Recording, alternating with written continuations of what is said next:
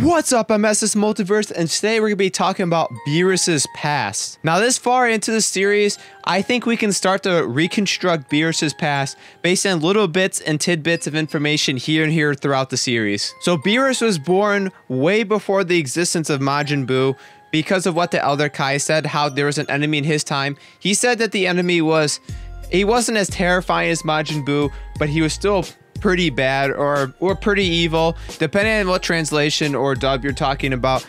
He didn't make it sound like Beerus was as strong as Majin Buu, because my theory is at the time, I don't think he was as strong as Majin Buu. So Beerus was born before the existence of Majin Buu, and he was born a prodigy.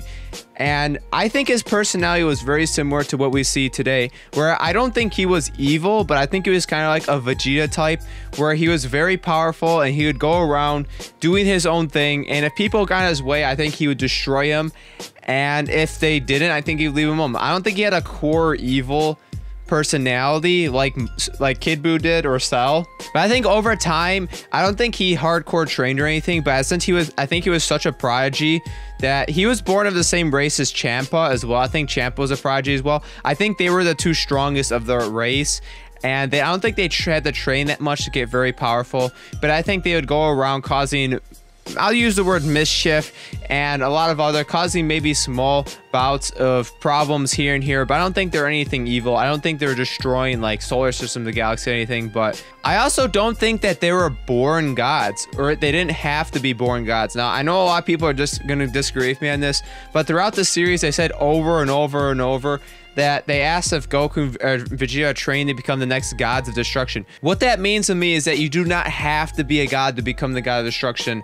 They will either make you a god, or maybe even just having god keys enough. But I don't think Beerus and Champa were necessarily born gods. Now, another thing we know is at some point, something must have happened to the current gods of destruction, Universe 6 and 7, and they were probably hanging around, and most likely Zeno appointed them to be a new god of destruction because of their incredible power. They're just kind of laying around, you know, in their universes, and Zeno must have caught eye of them because of their incredible fighting power, because they were most likely prodigies, and I think he appointed them as new gods of destruction.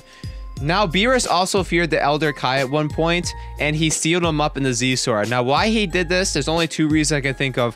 One is because he did, in fact, fear his power to unlock people's potential, and he could have made someone stronger than. Think about Ultimate Gohan could have maybe defeated Beerus at the time of when Majin Buu was around, because Beerus, I think, got a lot stronger over time. We said he trained him up, and I don't think he was born with the same amount of power he has today. So it is quite possible he feared the Elder Kai's powers enough to destroy him. Another thing is maybe he sealed the Elder Kai away so there'd always be a god of creation left, so nobody could kill the Supreme Kai and kill him. But we saw with Trunks' timeline it doesn't always work as planned, whereas Trunks' Z-Sword got destroyed, and then the Supreme Kai died in the fight with Babidi, and then he ended up dying anyway. So that might not have been a guaranteed a way for it to work. Also, the Elder Kai might not have been the god of the creation anymore. It might have been assigned to the Supreme Kai. So that's another reason why that might not work. I'm also going to make a prediction. He might have actually even been weaker than Kid Buu when Kid Buu was around for the first time with Babidi. But I think after Majin Buu became dormant, I think that's when he became a lot stronger. And somewhere around that time is when he got appointed God of Destruction. And then Whis, I think, was appointed to train Beerus, and Whis actually trained with Vados. That's what is actually stated. So that's where he got a lot of his power from, was from his sister.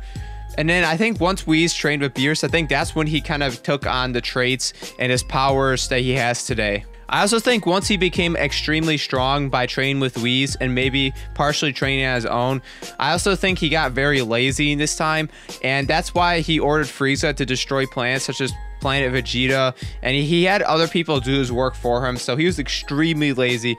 Once he became as strong as he was, he's like, I don't need to become any stronger, I don't need to train, hell, I don't even need to do my job because I could have someone do it for me. And that kind of leads up to like what he's like today. We have the lazy yet powerful and feared Beerus, and I feel like that's kind of all they revealed so far.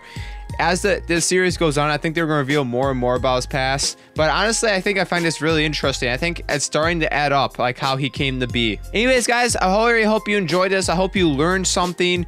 Or maybe you made some new connections in your head of how all these things relate to each other, all the gods, and how Beerus came to be. Let me know in the comments if you have any more theories or predictions involving Beerus's past or future. I'll read them like always. Have a fantastic day, and I'll see you in the next video.